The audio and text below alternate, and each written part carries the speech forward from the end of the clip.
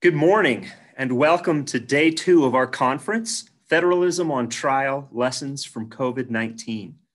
I'm Scott Paul. I serve as Interim Director and Executive Director here at the Center for Constitutional Studies at Utah Valley University in Orem, Utah.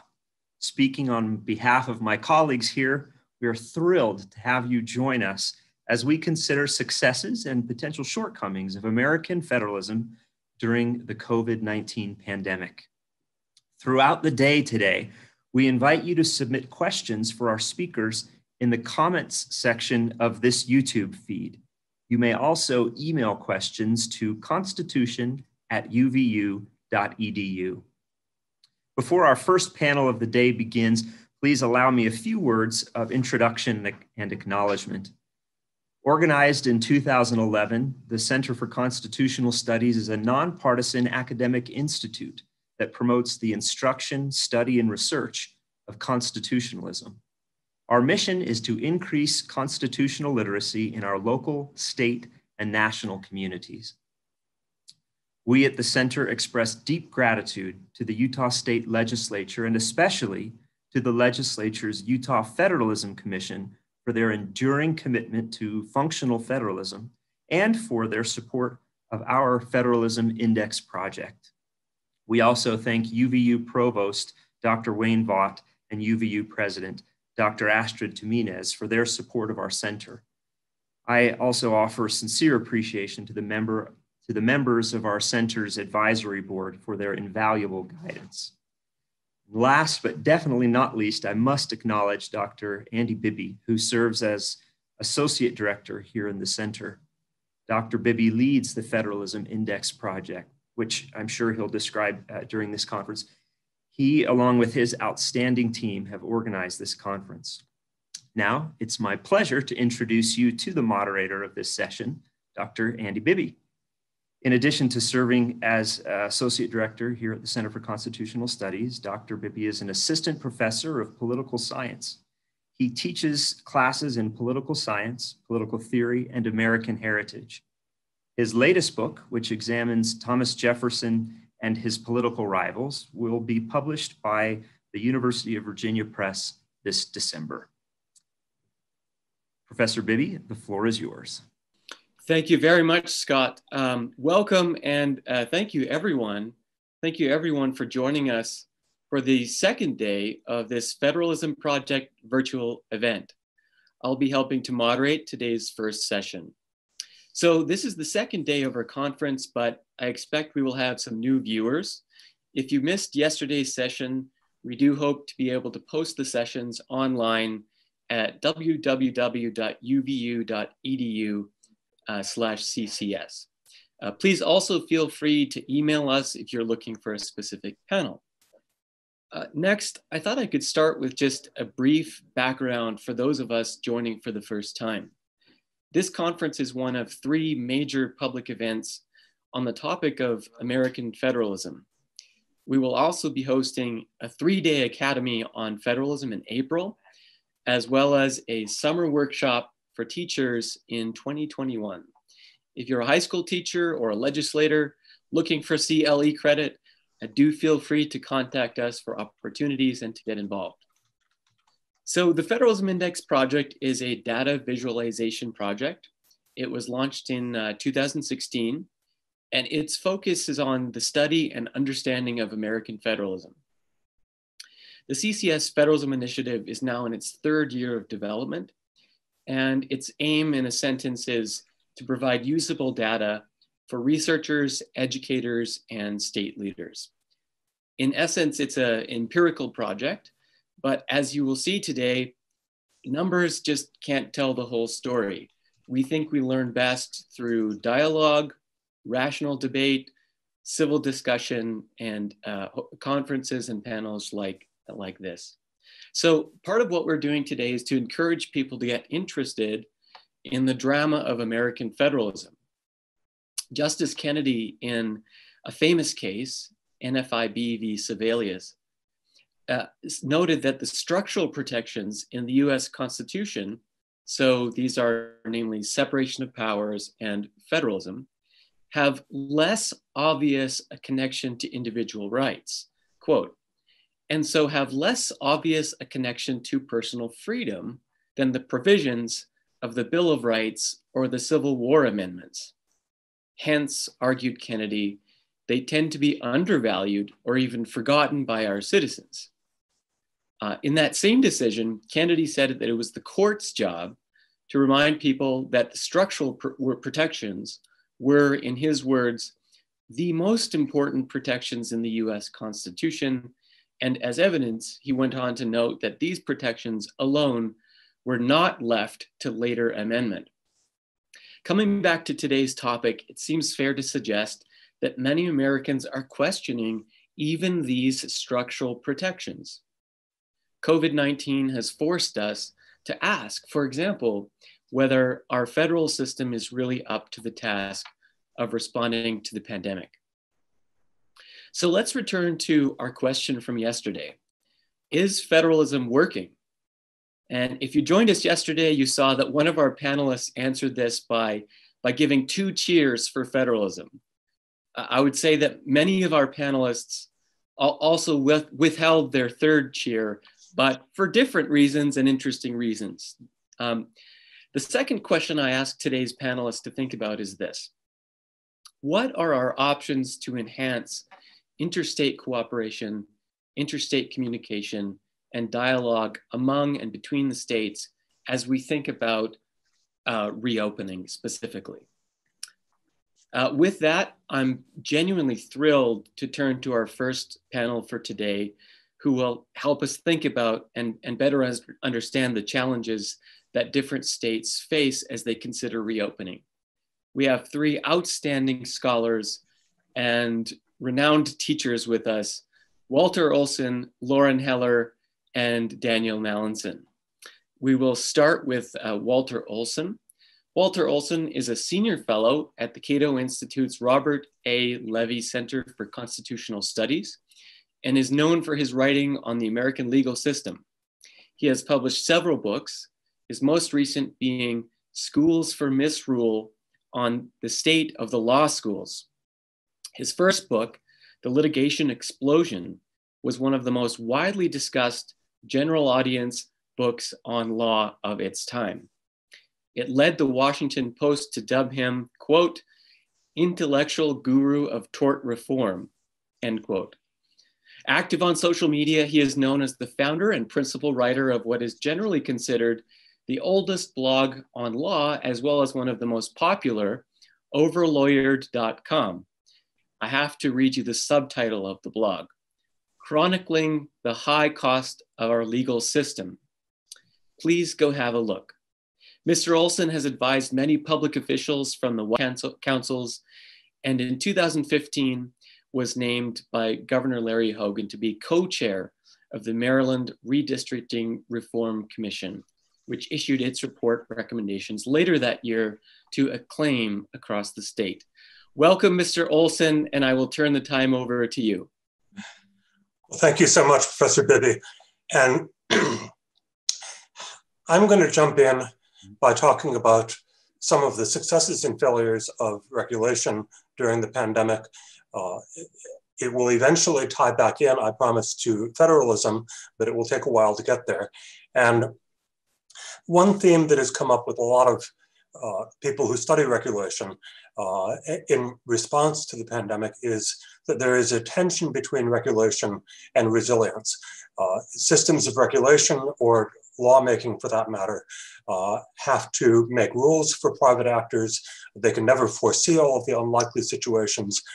They wind up with rules that perhaps don't cause any problem or any discomfort for 30 or 40 years, and then the unexpected happens, and the rules don't fit.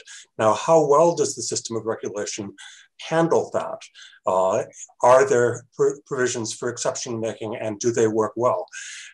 And we've seen some of the success stories and some of the failures. The failures are very well known and widely commented on in the policy community, particularly the Federal Food and Drug Administration, with its failure to approve COVID testing, with its congressionally mandated manufacturing control of medical devices, which means that everything from N95 masks to pipettes and stoppers and tubes needed for testing got bottlenecked and often delayed by weeks or months because of the difficulty of getting FDA clearance for what the medical people knew needed to be done. So tremendous failures in some of the most high-profile federal regulatory agencies when it came to the resilience needed to respond to this emergency.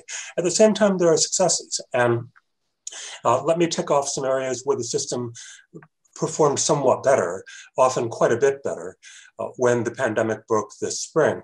For example, you may remember that supply lines were suddenly very challenged, both in supplying medical equipment and supplies and in supplying groceries when things began locking down. And the federal regulations of trucking, such as they are, the labor regulations in particular that provide for hours of service maximum, which were something the trucking industry could live with during ordinary times. All of a sudden, when you had to do 36-hour runs in order to get something to a hospital, they stopped working. And sure enough, there were a lot of quick waivers granted in trucking and logistics. There were, at the state level, there were rules against telemedicine, the provision of medicine over the phone lines. There were rules against interstate practice by nurses or medical professionals licensed in only one state.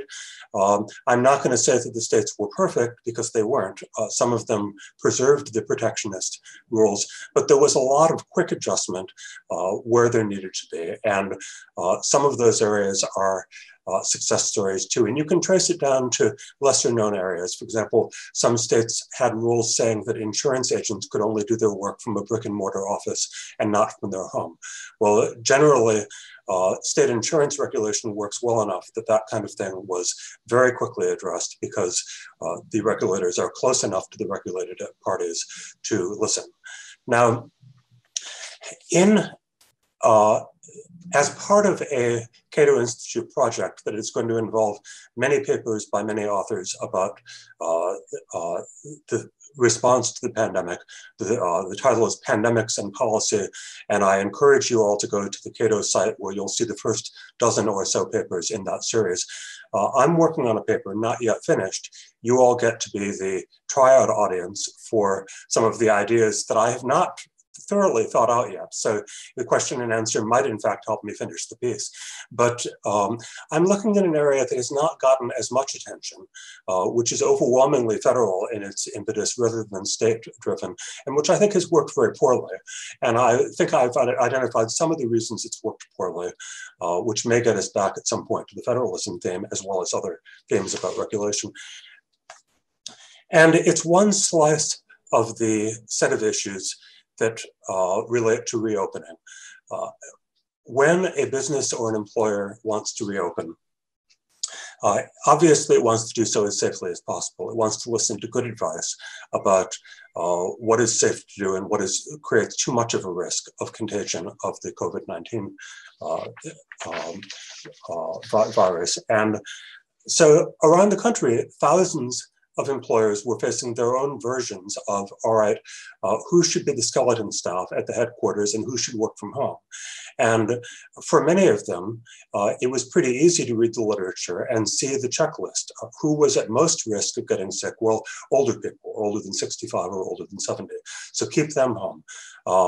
People with health preconditions, diabetes, various pulmonary lung conditions, keep them home because there was a significantly higher chance that they would have very serious cases should they contract it. And a little bit more subtly, but still emerging quickly, even members of your workforce who were not vulnerable themselves might be part of a household that was vulnerable. For example, a 45-year-old might be at low risk of serious COVID, but what if she lives with two elderly parents? And what if her husband is immunosuppressed?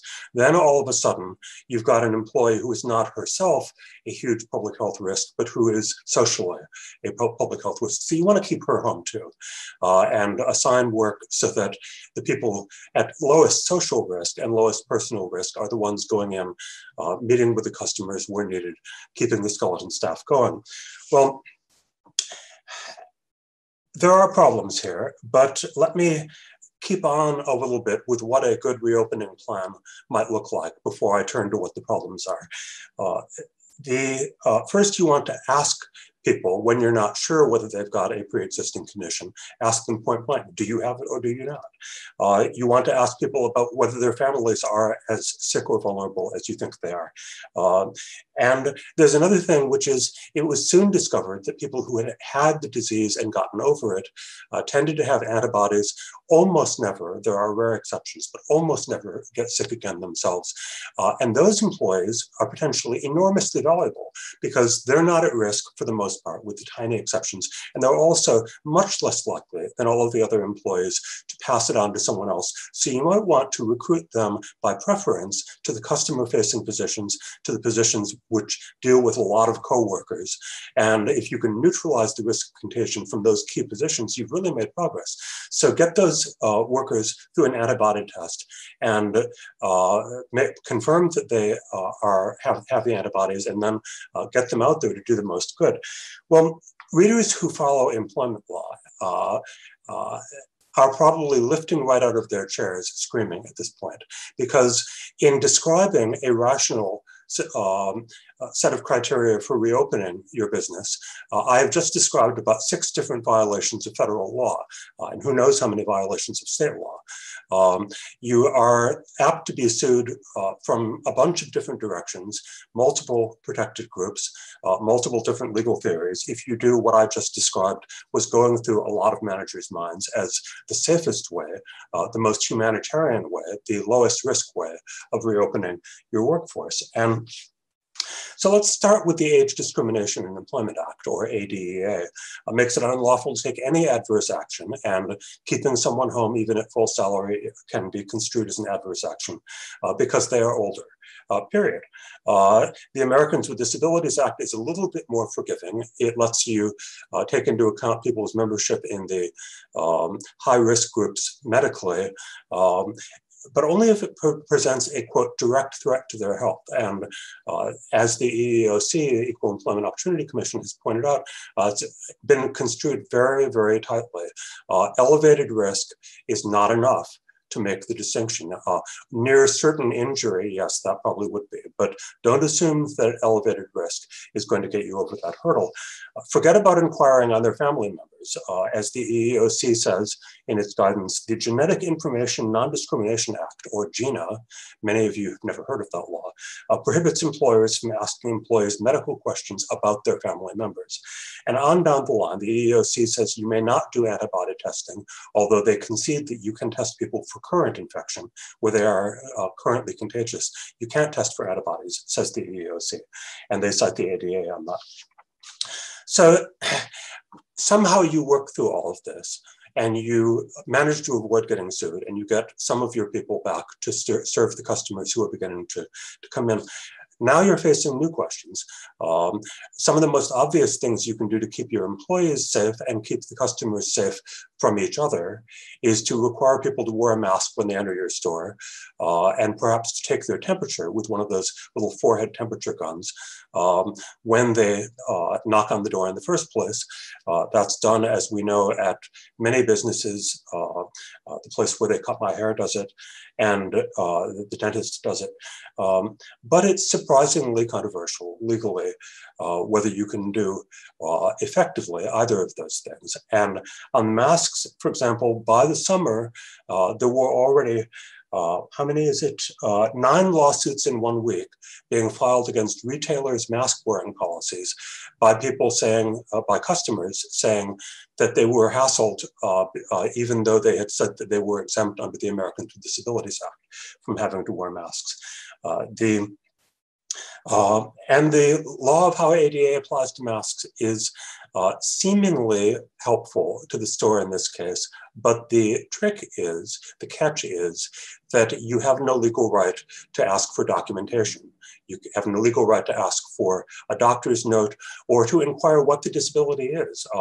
The law differs, but Pennsylvania, for example, said flatly that customers may enter the premises and are not required to provide documentation of their medical condition. That's the view of a lot of disabled rights lawyers. So technically, you have the right to require masks of everyone except those with a genuine ADA exemption, but you're not allowed to find out whose exemption is genuine. So in fact, your hands are tied. And likewise, you might get sued under some of the theories promulgated by the ACLU for doing the forehead temperature testing. So somehow or other, you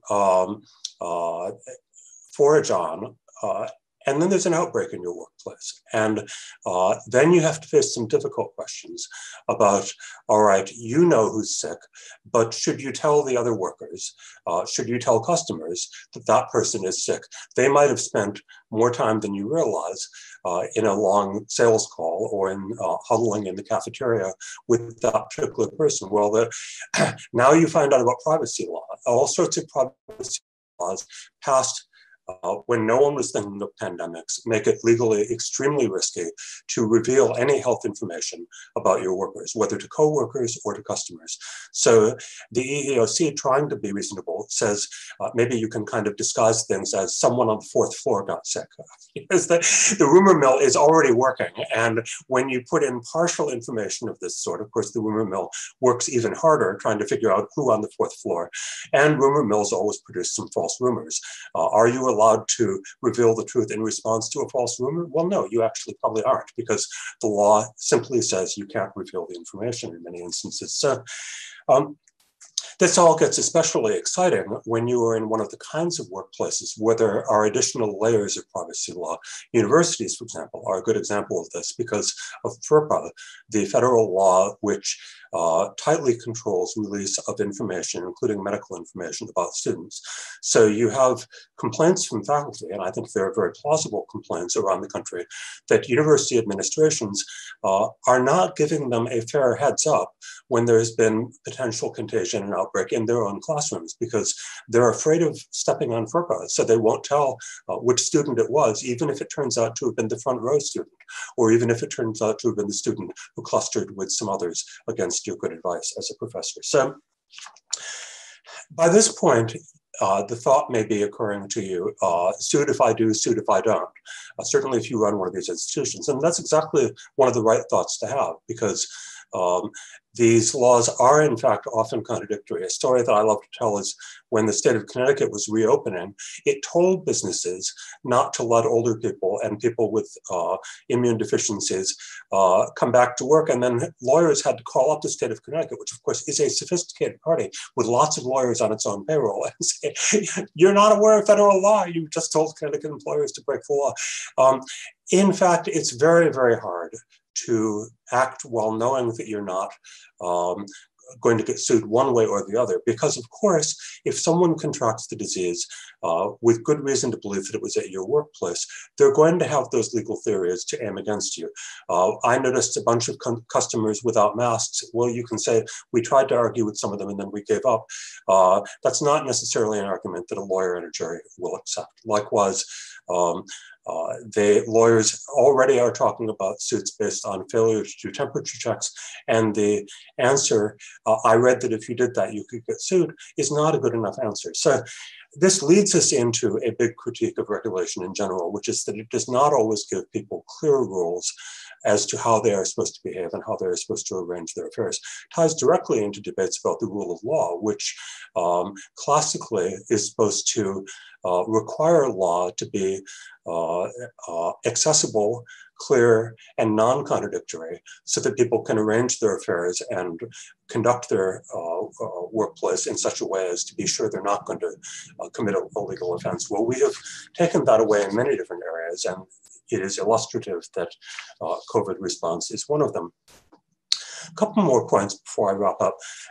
First, You notice that a lot of the laws that I've been citing, whether it be discrimination or privacy, are couched in terms of rights. They are presented as an extension, in some cases, of the civil rights revolution, even into areas like the plight of older people on the job that are not all that much like the traditional goals of civil rights.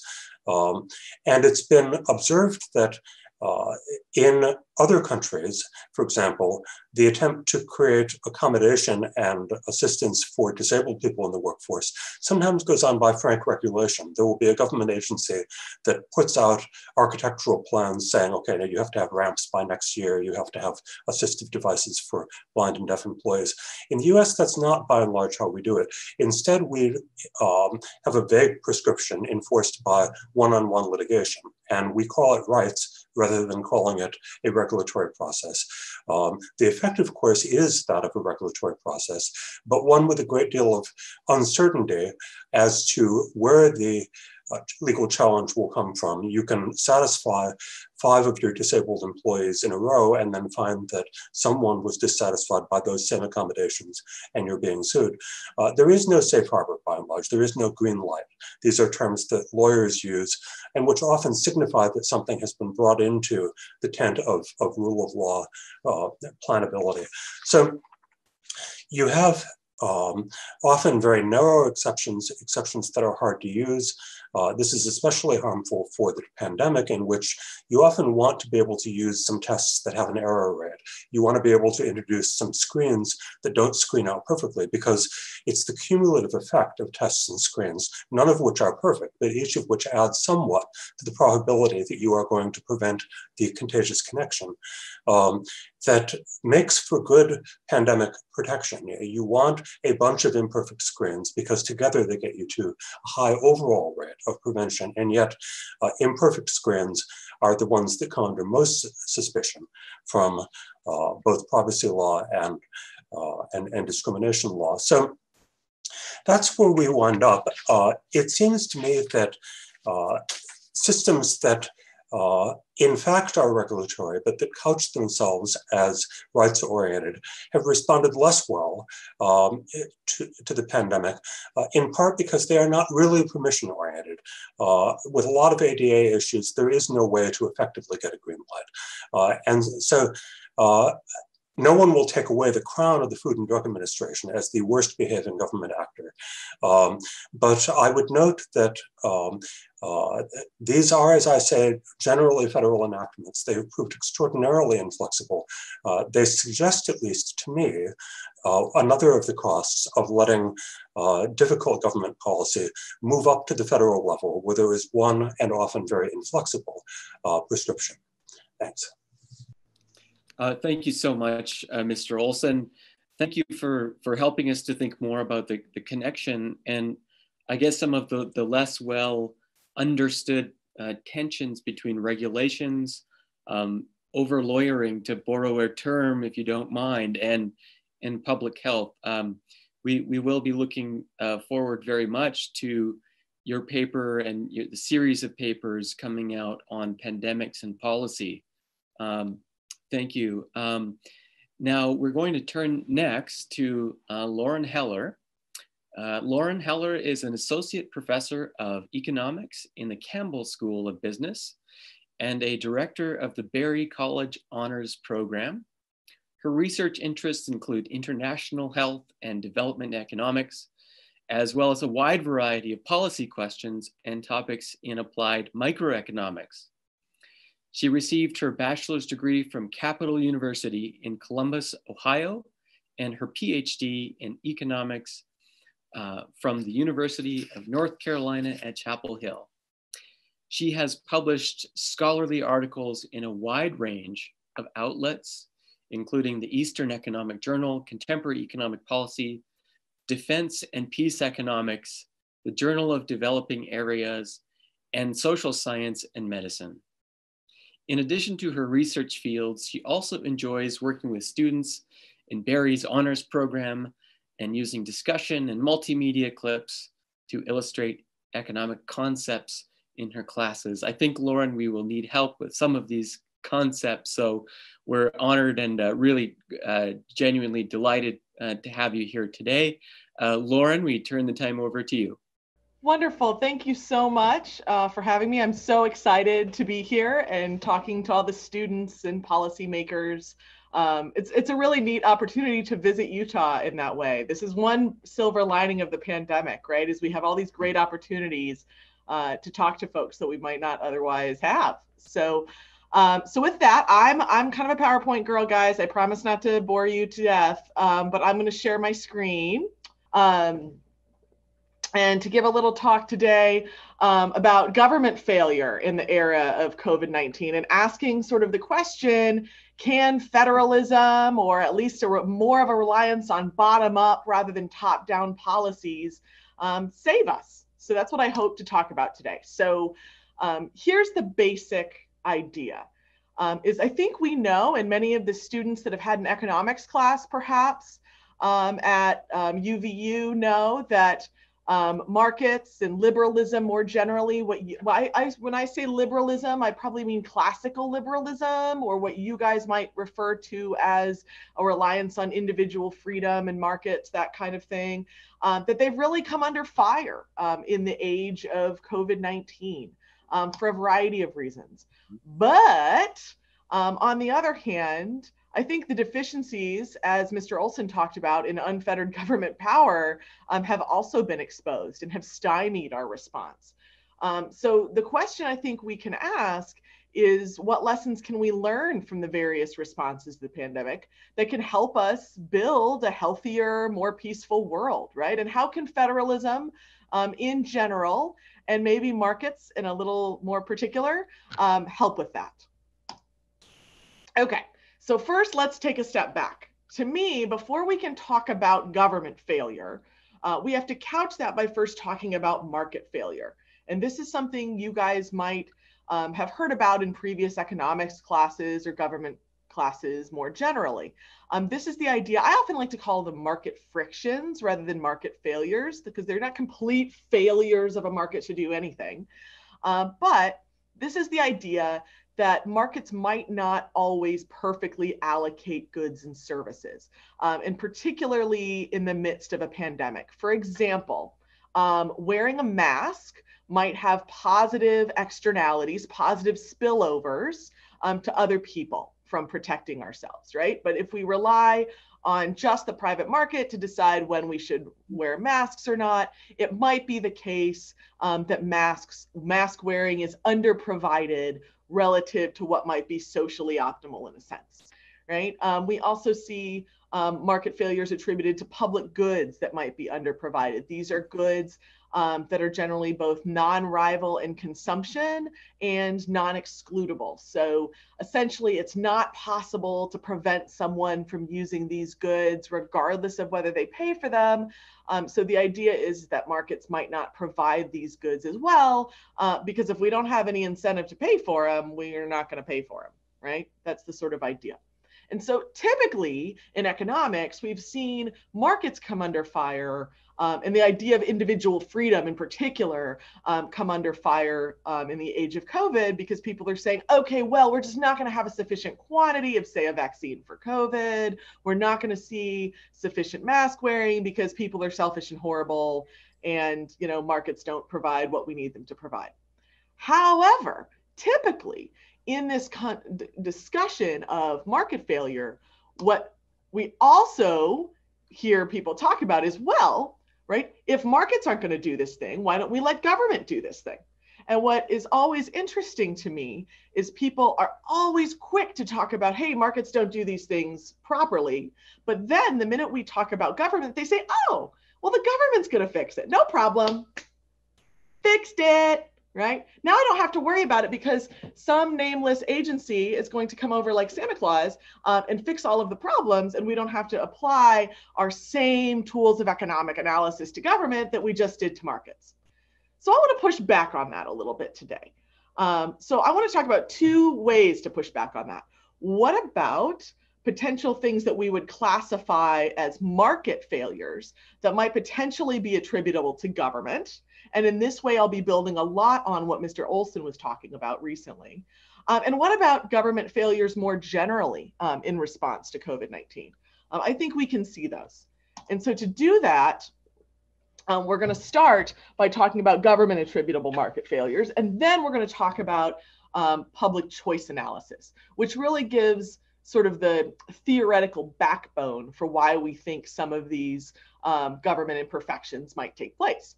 Okay, so one classic market failure that we haven't talked about yet, that is traditionally attributed to markets, is a lack of competition. The idea that sellers might be able to gain individually by getting together, restricting output and raising price. And you can date this back to, Adam Smith and before. Adam Smith talked about in The Wealth of Nations, and I'm paraphrasing here, that basically 2 or 3 sellers aren't going to get in a room together and talk, except in some contrivance to raise prices, right?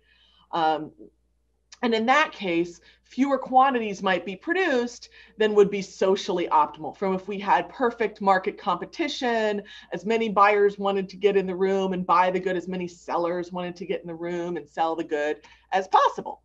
And so typically in economics, right, what I do is we graph that by something like this would be the ideal, right, the competitive supply and demand that we would view on the market.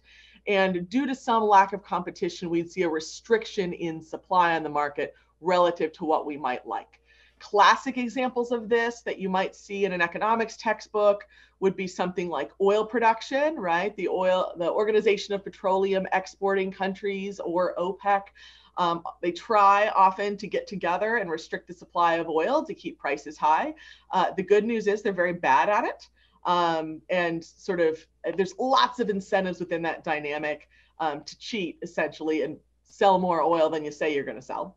But also utilities, right? We don't generally have choices, at least in the state of Georgia. I'm not sure how it is in Utah, but we generally don't have a lot of choices when it comes to our electricity producer, our water producers. If we don't like the government supplier of water, we're pretty much out of luck. We don't get choices in how to allocate that. But an example of a lack of competition that you might not have heard about as much is the idea of private producers using government regulation, right, in order to stymie competition on the private market. So this is one of my favorite sort of heartstring tuggy versions of this. This is an article from a few years ago about a hair braider in Missouri who talked about her struggle for hair braiding freedom. Basically, at the time in Missouri, hair braiders, which use all natural products, don't use any chemicals or anything, like they're literally braiding hair, guys, like this, right? They suffered all kinds of government regulation in order to go braid hair because they were forced to get a cosmetology license. A cosmetology license requires thousands of hours of class time, thousands of dollars of expenses, all in things that have nothing to do for hair braiding, right? Things like dyeing, cutting, sanitization techniques for nails and stuff, something a hair braider would never do, right? But what incentives might be affecting the regulation of the hair braiding market? Do you know who makes up cosmetology boards that decide whether hair braiders need to get licensed? Other licensed cosmetologists. So it's this built-in government incentive to keep out competition from the market. And as a result, our society is poorer, right? And certainly the hair braiders are worse off, but an economist would say society is worse off from that lack of competition. So that's an example of a market failure that's caused by government itself. So how can we see this, right? Market failure, or maybe actually government failure, right, in response to COVID-19? Well, and this is something that Mr. Olson talked about, and that we could talk about forever and ever. But we can see tons of articles about how at the beginning of the pandemic in particular, there was tons of red tape in order to get testing, right? I don't know if you guys remember back in March, but basically you had to be a celebrity to get a COVID test. And as a result, that definitely made the pandemic worse as a result of getting past all of this regulation in the form of testing. And then as testing became more available, finally, right, the FDA started authorizing quick coronavirus tests that didn't take weeks, right? Or days to result in, but it could have, say, a 15-minute or a 30-minute test. The article where, the first article I could find about the FDA authorizing a quick test was from July 6th, right? That is long after it was actually needed on the market to potentially stop the spread, right? Quick testing is really important in order to stop the spread of a disease because of the idea that lots of people are latent carriers of the virus, right? So if you don't want people to walk around and potentially affect others for 2 weeks, right, you need to be able to test them quickly so that way they know quickly and can self-isolate or do something to stop the spread. But we had no ability to react because of the sort of lack of competition in the testing market, right, and in treatments. And so now that talks about market failures potentially attributable to government, but what about government failures in response as well, right? So here we're going to start and talk about sort of a public choice refresher. And I hope with the students, I know we've got high school students here, we've got college students here, we've got legislators here, but I think almost everybody here is above the age of 10. And so I very much hope that we can be real. Like, y'all know that Santa Claus isn't real, right? I mean, hopefully my students would gasp at this and say, oh no, you didn't just say that, Dr. Heller, you didn't, but I did, okay? And so we like the idea of Santa Claus, right? We've been told since we were little, like it's this jolly, elf and makes us feel good and comes around and gives us presents and Christmas, and that's lovely, right? And my argument is, we've sort of been taught about American democracy in the same way. Okay, so I'm not saying that our ideals of American democracy aren't wonderful, just like the idea of Santa Claus, is wonderful, right? Because you were taught from the time you were in kindergarten or maybe earlier, right? You stood up, you said the Pledge of Allegiance to the American flag, and you were taught that American democracy was right up there with God, apple pie, and something else, right? And that this was our gift to the world. Right? What could possibly be more wonderful and perfect than American democracy?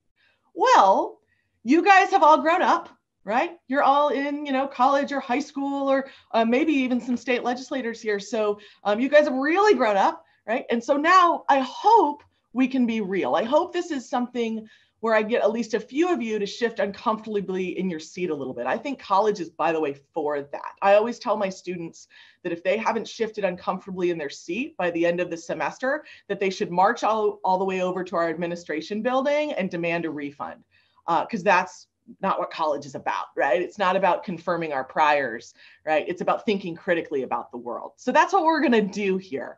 And I understand that that might make some of you uncomfortable, and just know that I kind of love that it does. Okay. Okay. So what are we going to do? All right, we're going to apply the same tools of economics that I think many of you might be familiar with to study the political process. So we're going to turn on and put on our glasses of economics and view politics in a similar way. So we're going to look at voters as if they were consumers of goods and services, right? We're going to look at politicians as if they're suppliers of goods and services. And we're going to think about the incentives that that creates. Okay, so one thing that we believe is that voters are human beings. Okay, I know, shocking, shocking, all right? But basically what we mean by that is, like anyone else, they're self-interested. You don't walk into a voting booth and say, you know what? I'm giving up all personal self-interest. I'm only gonna think of the community as I walk into the voting booth. I'm gonna be completely magnanimous. You don't, I know you don't, I don't. Okay, and I'll give you an example. I'll try to pick on me or pick on people in our virtual room as much as possible when I talk about these ideas, rather than picking on those people over there. So I'll give you an example. So when I moved to Rome, Georgia, I really wanted a dog park really badly. I came from an urban setting where really a dog park was really useful. I really wanted one. Rome, Georgia, where I live, is a pretty rural area. They probably don't have much need for a dog park, right? But I really wanted one anyway. And up on the ballot in a local election, they had a special purpose local option sales tax on the ballot. It's called a SPLOST. It's basically a really inefficient way to tax things, okay? And they were using this tax to fund a tennis center and a bunch of other super expensive things. And at the same time, they tacked it on, kind of like pork barrel spending, they tacked on a little dog park on this, right? And I have lots of economic reasons we won't go into to tell you why, as an economist, like my soul believes that this tax was inefficient, right? You're using a regressive tax that tends to tax poor people more than rich people to fund things like tennis centers and dog parks, right? Things that wealthier people might want, right? There's all of the deadweight loss and inefficiency of taxation. Like I know in my soul that this SPLOST was probably wrong for my community, right? But you know what I did? I voted for the dog park anyway, right? Why? Because I wanted the dog park, right? So it wasn't about what was good for the public or even what I knew, right? It was about what was going to provide me with the most services and benefits after accounting for costs to me. And so let's combine this idea, if voters as consumers, with this idea of rational ignorance. And this is really where I may get some people shifting uncomfortably in their seat, okay? Here's the idea. Over 137 million people voted in the last presidential election, right? And there's a picture of President Trump on election night with his acceptance speech, right? Over 150 million are predicted for this year, right? So here's my argument.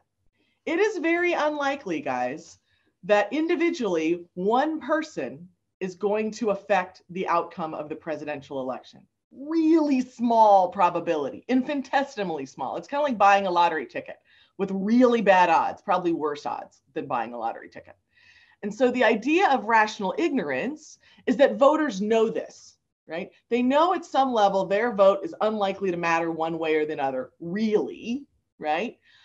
And so because there are costs to obtaining information about alternative candidates, alternative ideas, right? And the benefits are pretty small, right? Most people are rationally ignorant about political issues. They purposely, at some level, don't research these alternative candidates, issues, ideas, because those things take time. How do I know this? Think about what campaign signs look like, right? Any campaign sign you've ever seen for any election in the history of the planet. Are they like really nuanced positions where you can tell exactly how a candidate stands on issues and you can research the way they, think about things? No, right? Most campaign signs look something like this, right? Something like Heller for president. Not even are they a Democrat or Republican and anything, right? No idea, right? Why are they like this? They're going purposely on name recognition, right? We're flying by on the highway at 50 miles an hour.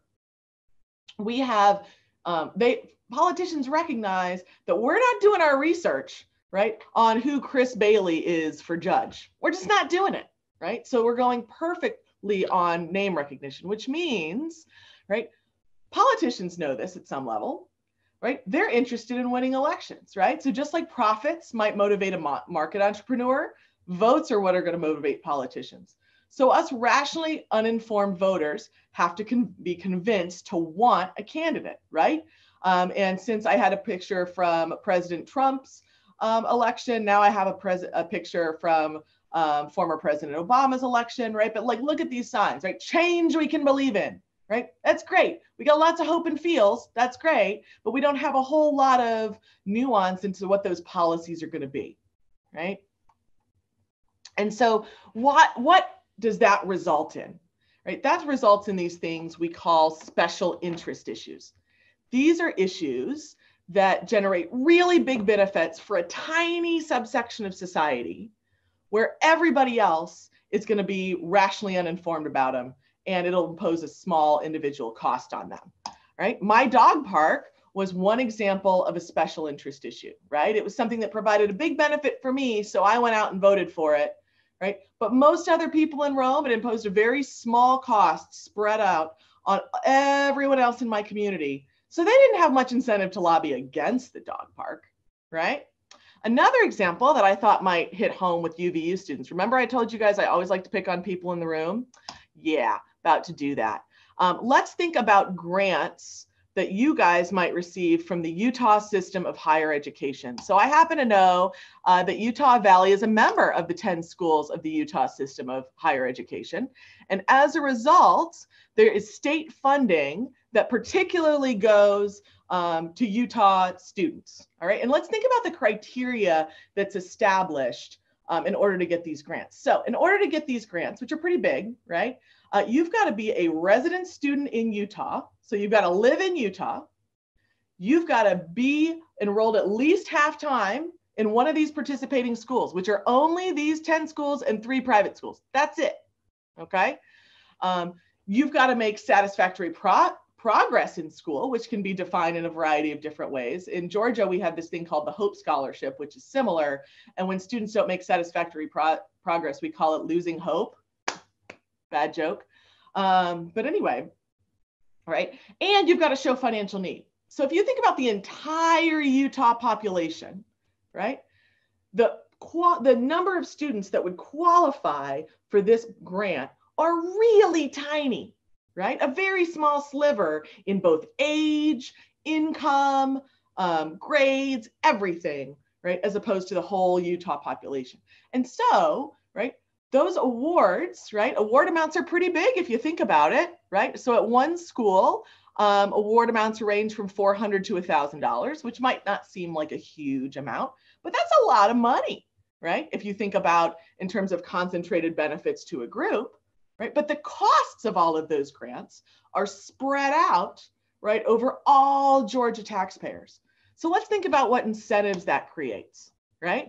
It means politicians have a really strong incentive to favor the views of special interest groups like Utah Valley students, right? Even if the action is inefficient. Why is that?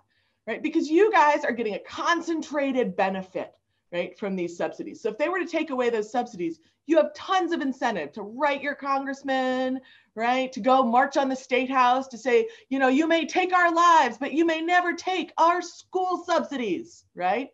But all other Utah voters, they're rationally uninformed about it, right? It might be $1 to their tax bill. They probably don't know about it, right? So politicians have a really strong incentive to favor the views of special interest groups, even if that action is inefficient.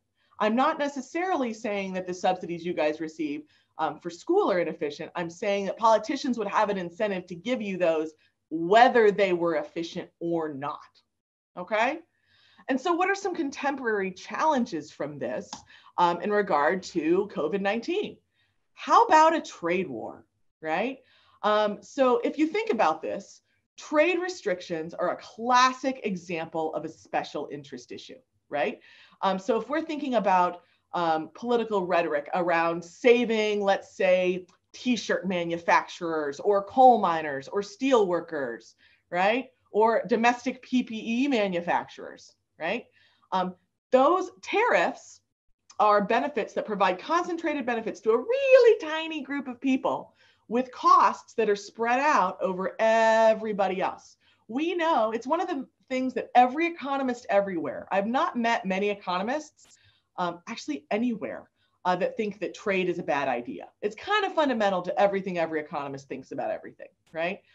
Tariffs are widely known to make society poorer overall, right? In fact, you can look at data, at least correlationally, and the countries over time that are the most close to trade are the ones that grow the slowest. Okay, so tariff restrictions, really bad for economies, but, right, because of this special interest effect, they're more likely to be implemented.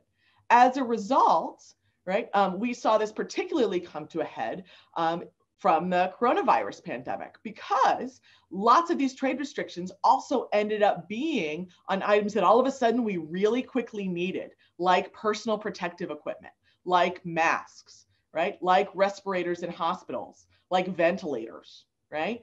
Like all kinds of different things that we needed that we were less able to respond, right? As a result of being prepared for the crisis. Guys, remember hand sanitizer? Remember when you used to be able to buy that at the store? Wasn't that cute, right?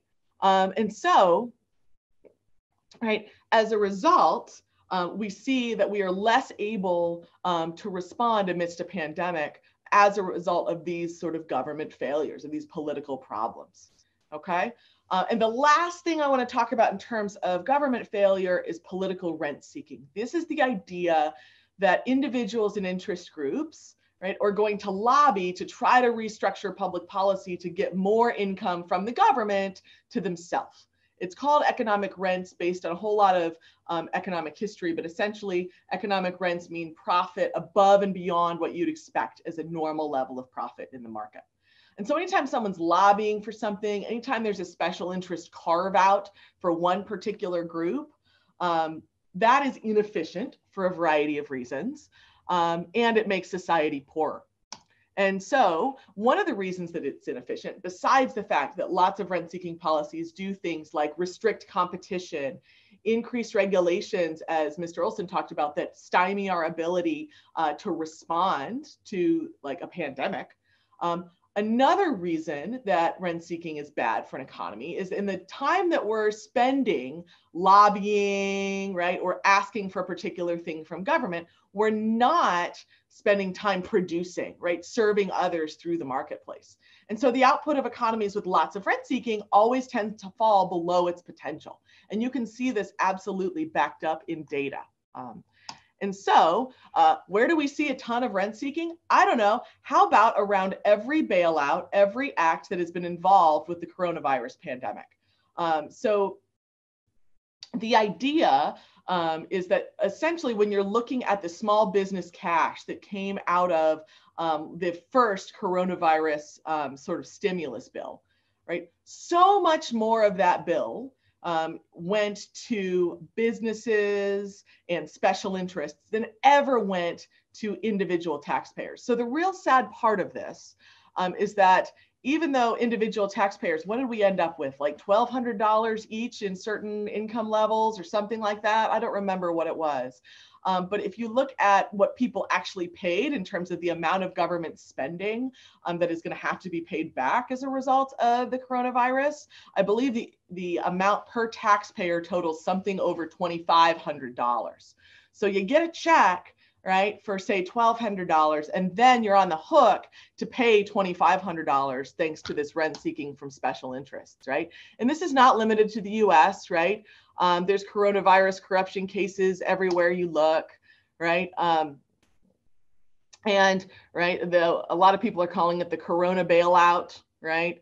And this idea that special interests are rent seeking and making it more efficient as a result in response to coronavirus, right? So what's the big lesson we can learn from all of this? And how does it connect to federalism and ideas of individual freedom? I promise that it does.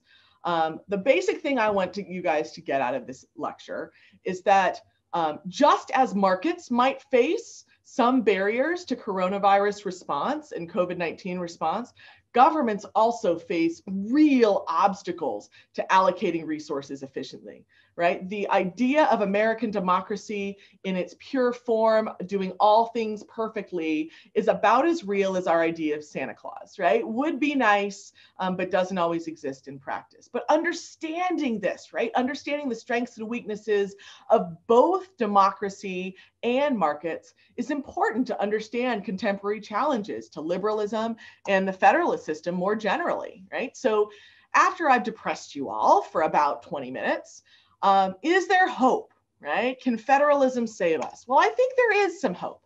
Okay, so if the more bottom up we look, right, the better the news is. So if you look at how individual companies, right, individual groups responded to the coronavirus, when people were allowed to come up with individual responses, it's a really positive outlook for humanity, right? So private companies and philanthropists, right, swung into action, right? Parents are doing amazing things in response to the coronavirus. Lots of people are choosing homeschool over and other things during the pandemic because they're saying, you know what? That whole system that I'm getting from my public school, yeah, not working for me, right? So I'm going to choose a private response for my kids. I personally did this myself, right? And as a result, we're seeing individuals, when left to their own devices, when left to choose for themselves, are doing very well, right? And we're seeing lots of responses by private companies to this. So what does that mean? right? In a larger view of federalism, I think it means that bottom-up approaches to pandemic response will always be better than top-down responses for a variety of reasons. You can take advantage of lots of local knowledge that otherwise, the federal government might not have.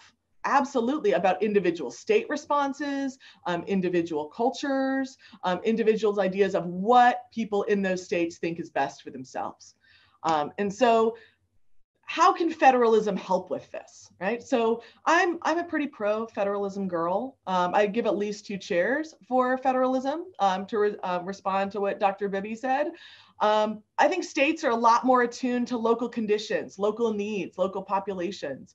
The coronavirus sprung up very differently in different states. The situation in Georgia and Florida is very different than the situation in South Dakota, is very different than the situation in Utah, right? And as a result, the more power that the states have to allocate resources in response to those local conditions, the more deftly they can maneuver to response to a situation that is continually changing.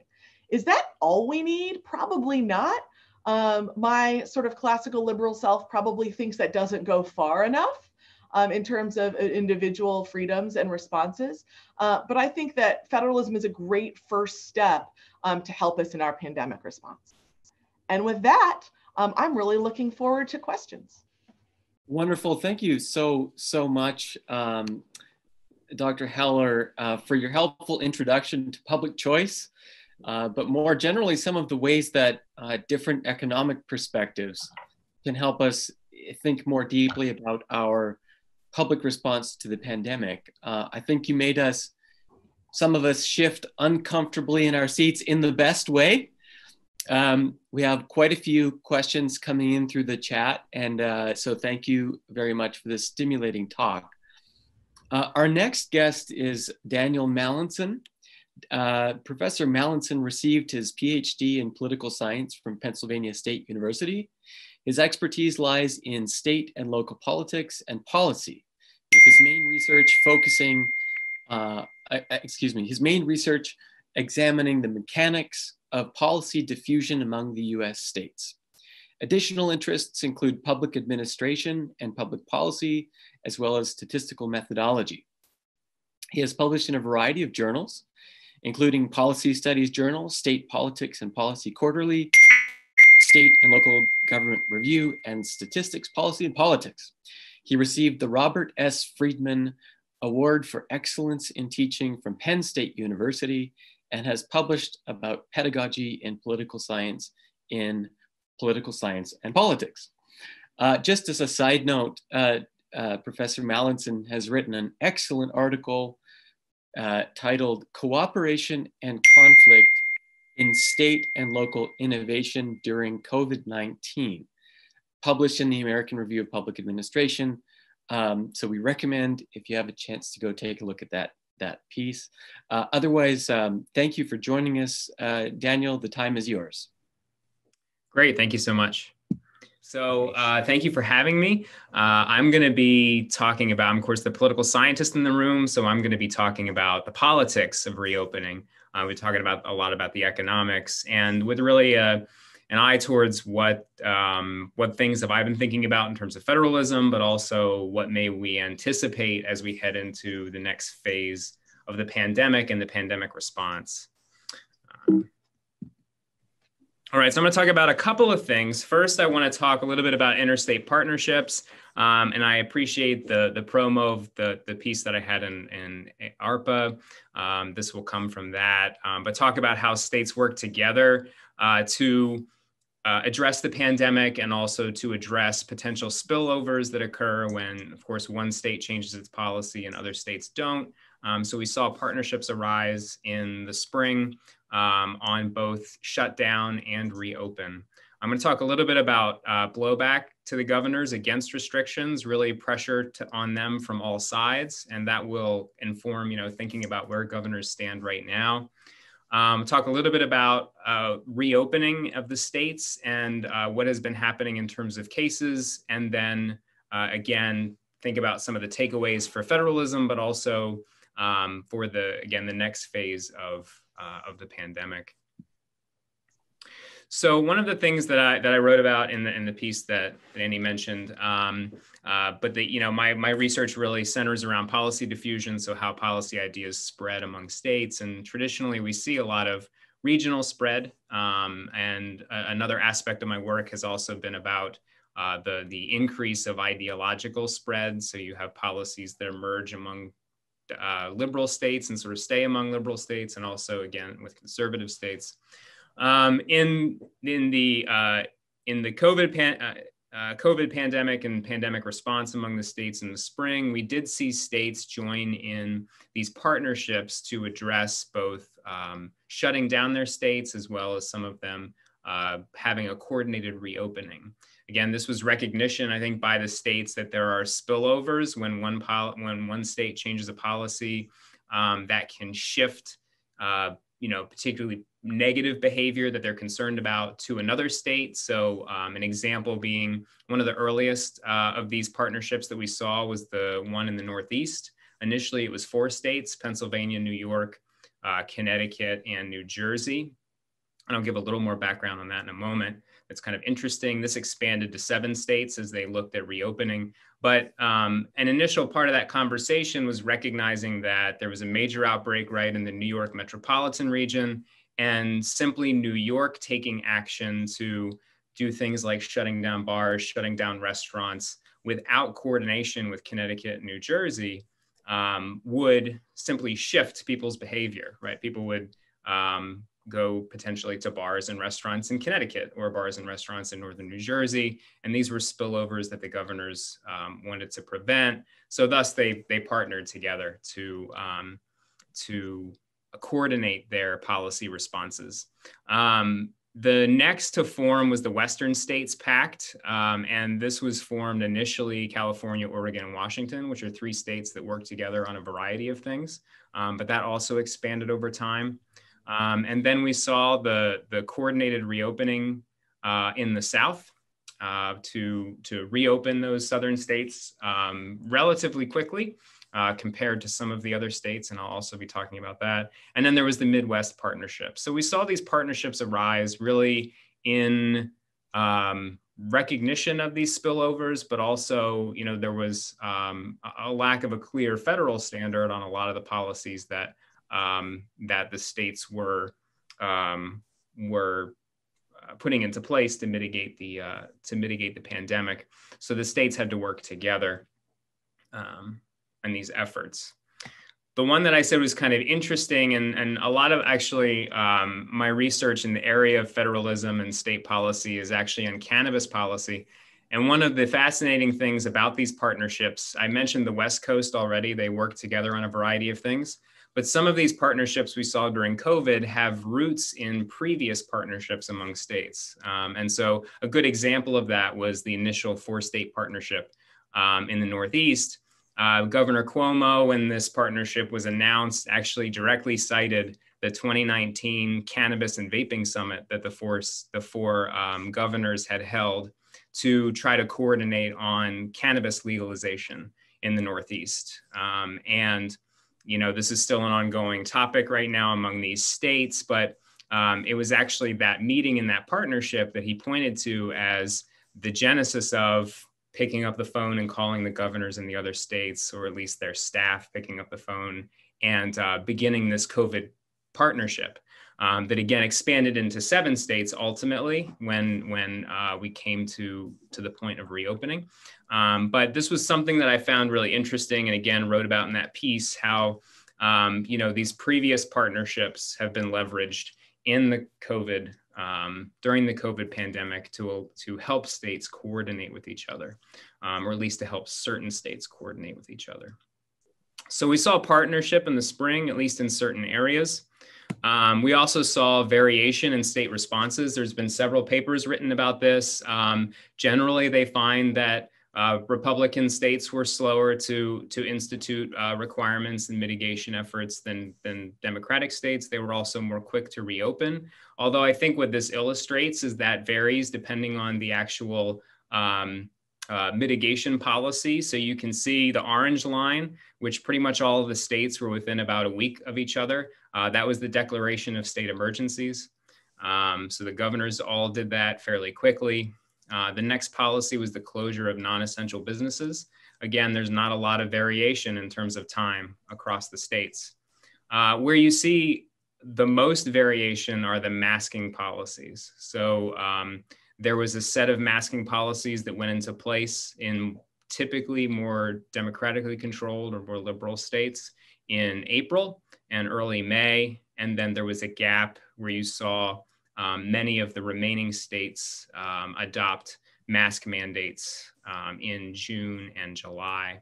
So there is a very distinct difference in the masking policies between sort of subsets of states.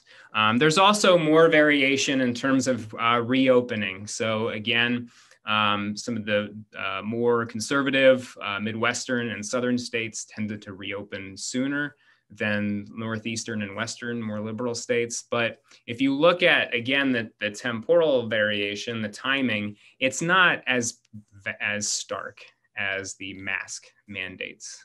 So I think it's useful to keep this in mind when we think about, red versus blue and what did they do. We do see timing differences between the states, but it's not on every type of mitigation policy. It's only on certain ones.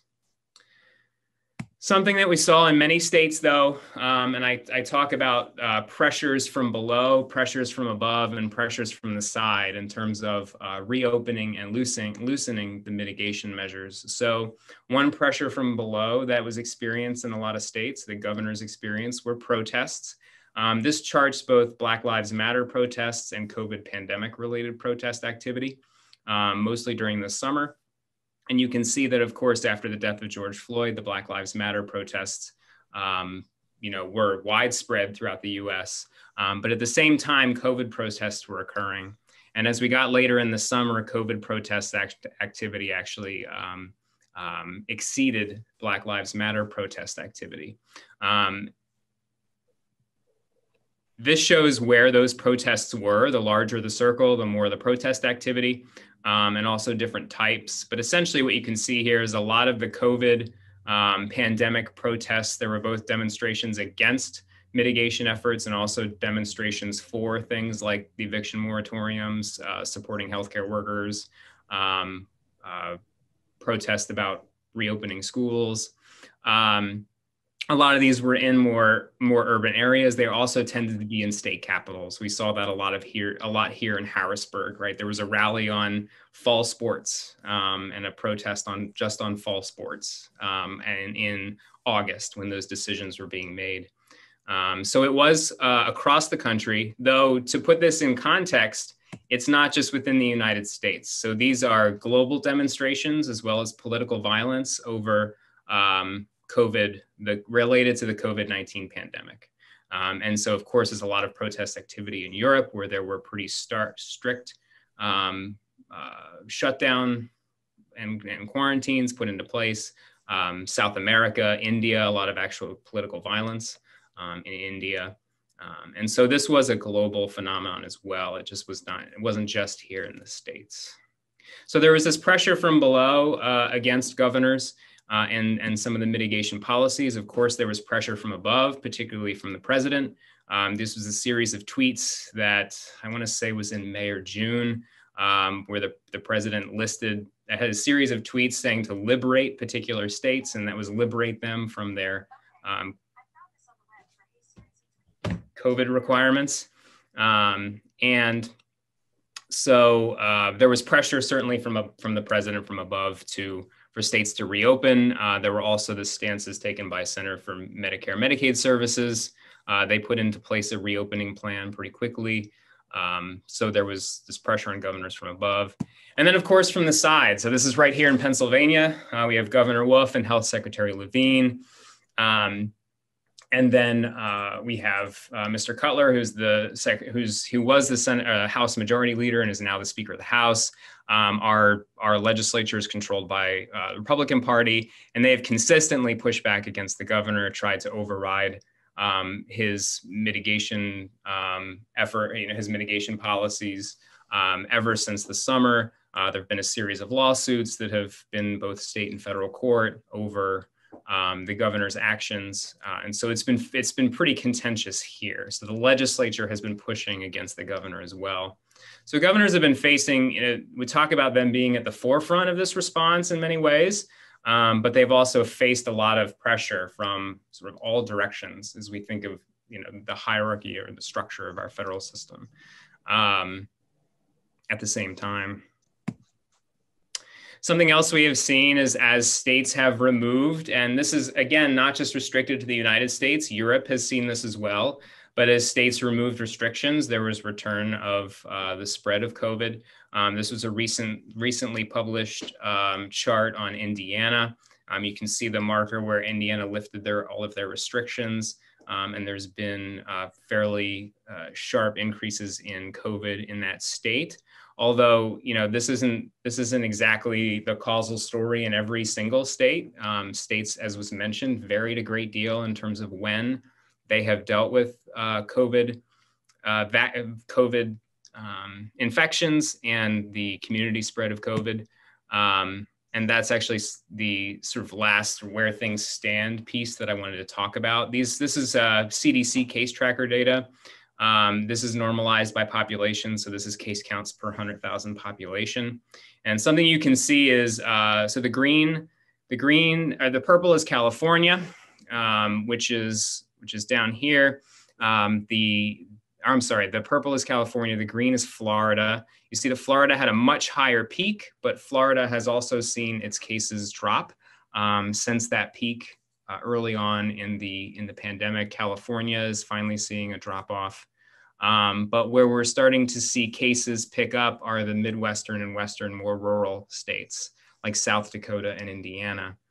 These are also states where it was, there were not as many restrictions or not as many sort of stringent mitigation efforts. And so, there's questions about what governors will be able to do in the face of the increases that have been seen more recently. I didn't add it in here, but of course, countrywide, we're in the midst of our third peak. We had a peak in the spring, and that came down and plateaued, and then a peak in the summer, and now we're really entering the third peak. And why I feel like that's important, both the point about Midwestern states and the US is, goes into my sort of final thoughts to wrap this up. So a couple of them deal with federalism and a couple of them deal with kind of where we're at and what governors face. So in terms of what I've been thinking about of implications for federalism, one of the things that Don Kettle has been talking a lot about, he just had a book that came out about this, but the lack of federal coordination on COVID-19 and sort of states going in a variety of directions exacerbates inequalities, right, across states. And that's something that has, there's been a lot of talk about that, but it's certainly something that, I think that we need to talk more about and determine how to address. Again, Don puts his thoughts forward about that. Others have different thoughts about these inequalities that exist across the U.S. That result from, the result from our federal system.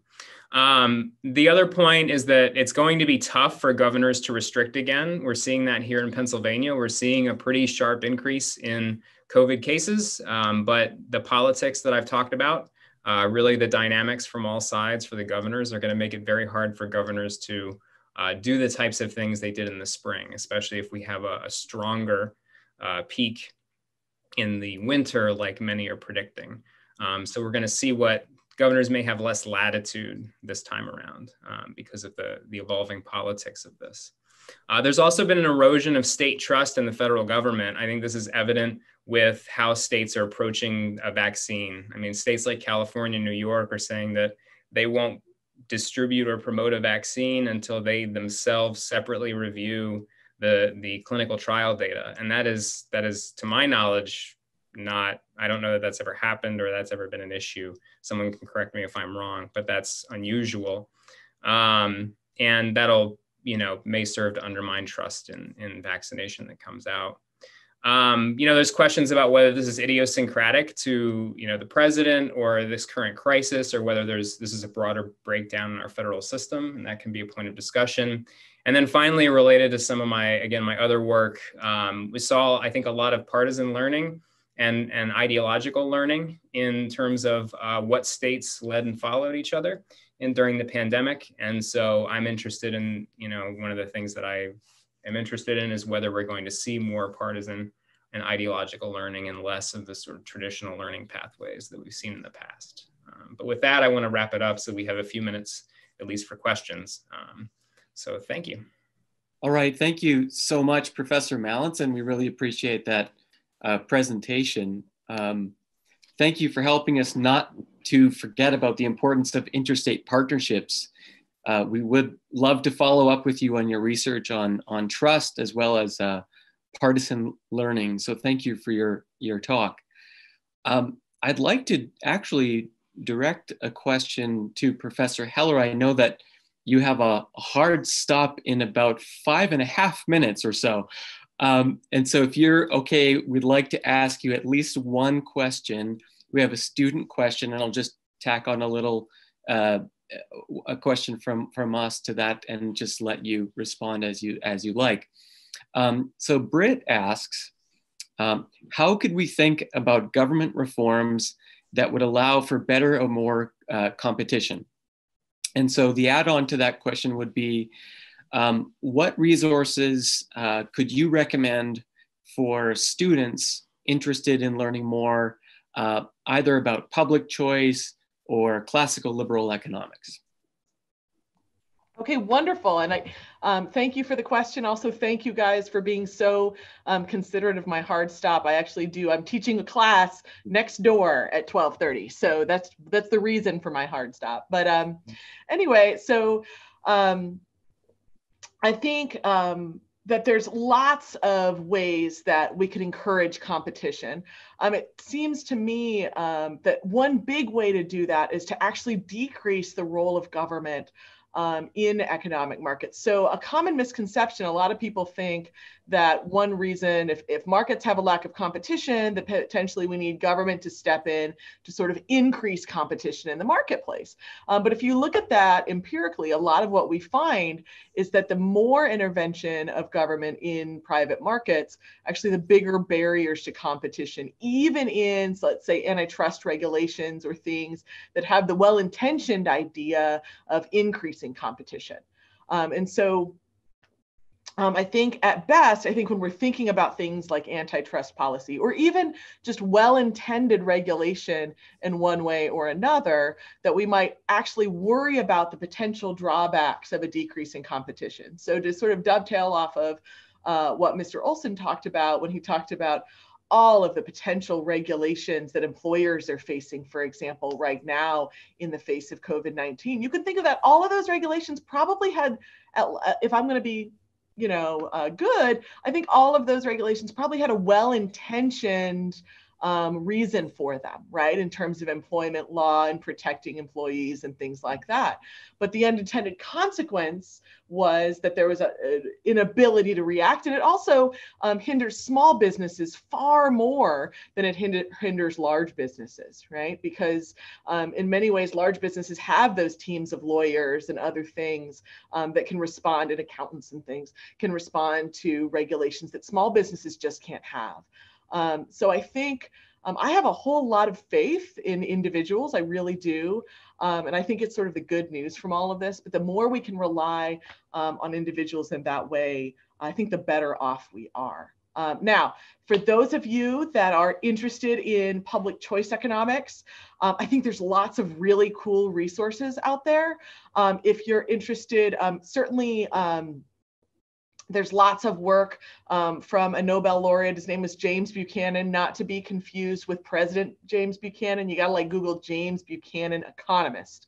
And you'll find lots of information about his contributions to public choice economics. There's also, if we're thinking about in terms of government intervention, and COVID-19, I think I'm going to give a shout out to an old book called Crisis in Leviathan that talked about essentially the middle of a crisis. We see all of this ramping up of regulations and sort of government control, and then it sort of doesn't ramp back down when the pandemic's over. I think that might be especially good reading in a time like this. But yeah, and I, for sure, students, if you'd ever like to email me and think of some other resources for public choice economics, I'd be happy to email you back. I love interacting with students. My email is lheller@berry.edu. Thank you again. Have a great class. We very much appreciate your talk today, and we hope to follow up with you soon. Thank you, Professor Heller. Bye-bye. Great. So we have a couple of questions incoming, actually. So I'd like to ask this question for both of our panelists. This is from a student. The question is, examples of bottom-up advantages to disaster response abound, but with COVID-19 in mind, in what situations might a top-down response be most advantageous? And I'll let either of you field that question as you like. Would Professor Mallinson like to go ahead, or? Otherwise, I will. In the literature about this, it's sometimes said that, for example, a unified research attempt would be more efficiently handled by a central government than by collaboratives or consortia of state governments. An interesting feature of this year has been the extent to which the Centers for Disease Control, which to some extent were intended to serve some of that, have been missing in action. And I wrote a piece this spring about the constitutional division of powers, in which most pandemic response has always been reserved to the states. And that was certainly true during the so-called Spanish flu episode a century ago, even though you had a President, Woodrow Wilson, who wanted to federalize countless other things. Nonetheless, the states took the lead in responding. But as federal involvement in pandemics was layered on, it was carefully done from a constitutional standpoint. They added things related to the admission of people and goods to the country, thus taking advantage of that federal constitutional power. And they added things like the CDC, which were intended as helpers, as things that would make the states more effective in taking that lead. We have, someone said that they did a disaster simulation, and no one predicted that the CDC would be as inactive in the case of a pandemic as it has turned out to be. So I just take it around to a point that I've been kind of dying to make about federalism, which is that in theoretically deciding between a federalist and a highly centralized system, it can be a temptation to assume that the centralized system would be run by people just like us, whereas the states are inevitably going to be run by a range of people, some of whom we disagree with. We put ourselves in the shoes of the one federal decision maker. This year has reminded a lot of us that we might not get to be that central decision maker. The central decision maker might have priorities and weigh values differently than we do. And it's a humbling thing. And it suggests, again, the good side of federalism, which is that at least some of the major states are likely to be following the policies that we like.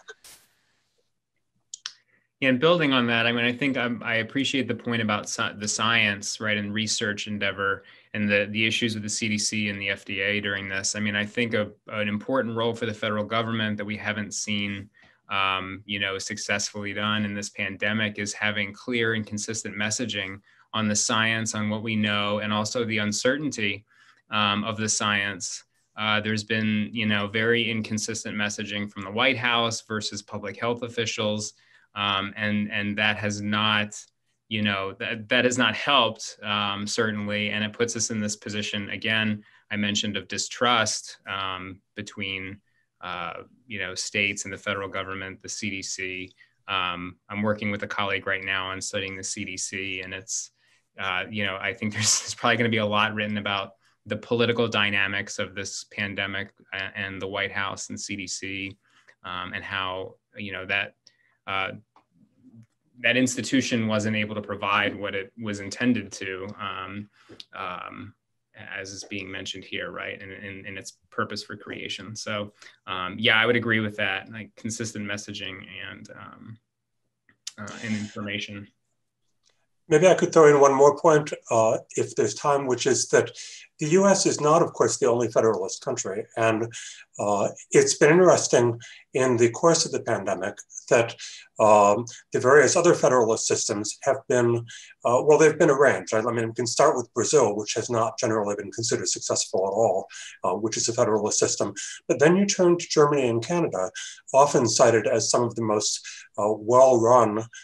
Switzerland is another, but Germany and Canada have both distinguished themselves for getting exceptionally good results during the course of the pandemic.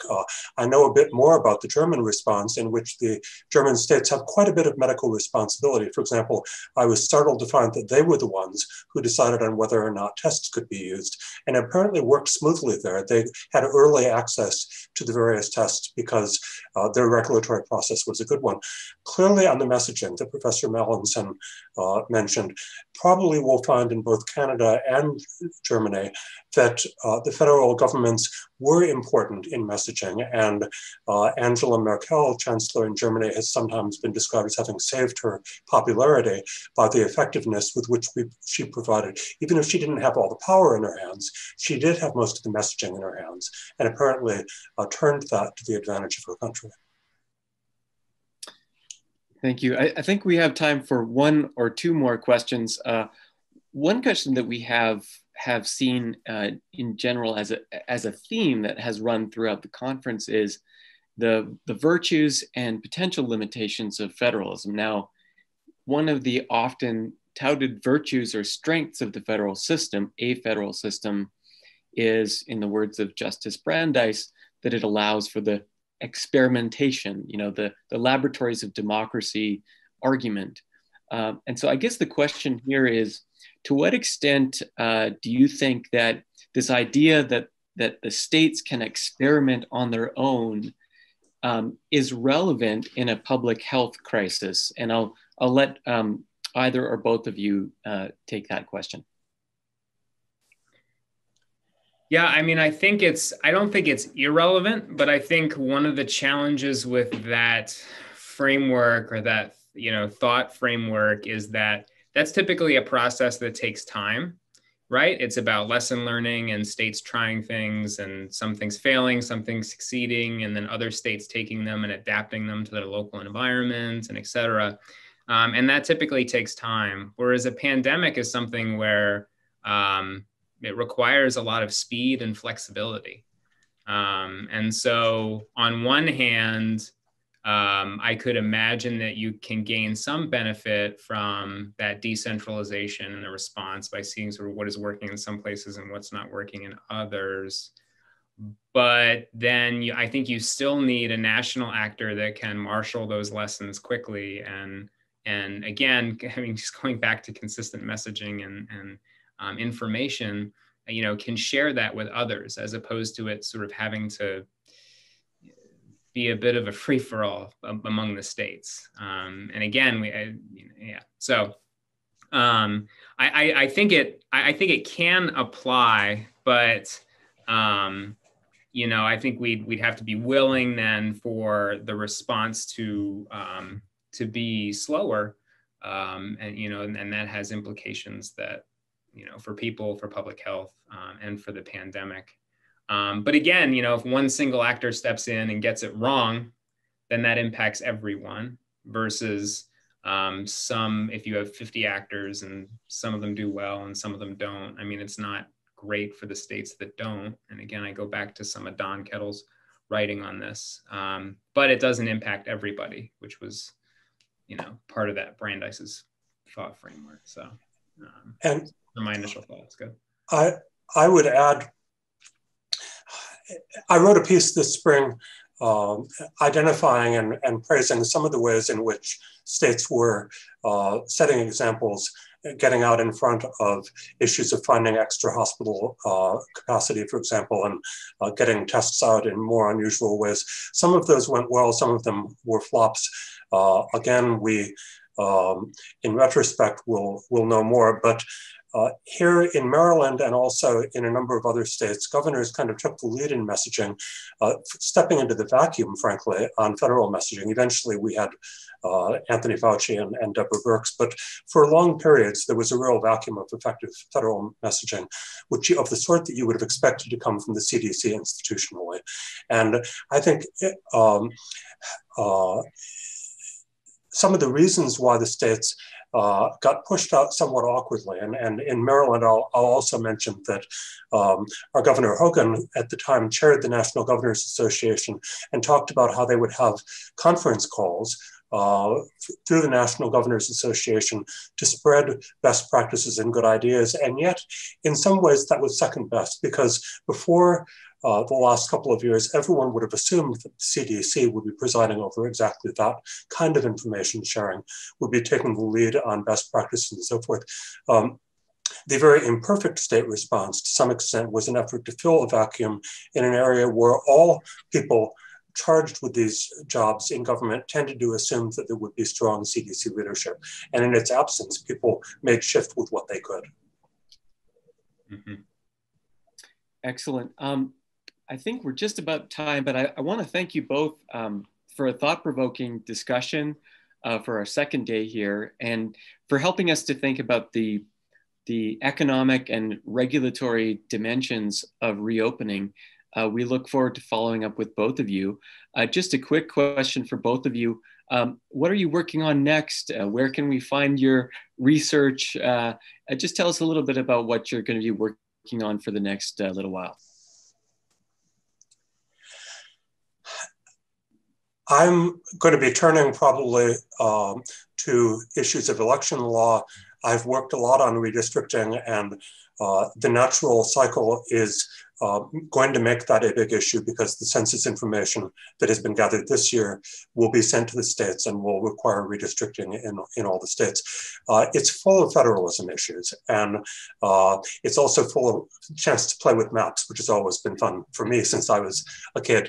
And so I doubt it will raise exactly the same issues, and yet it will force us to confront, again, election law, I would argue, has been successful in many ways because it is so driven by localities, and the federal government cannot prescribe all that much of how even a national presidential election works.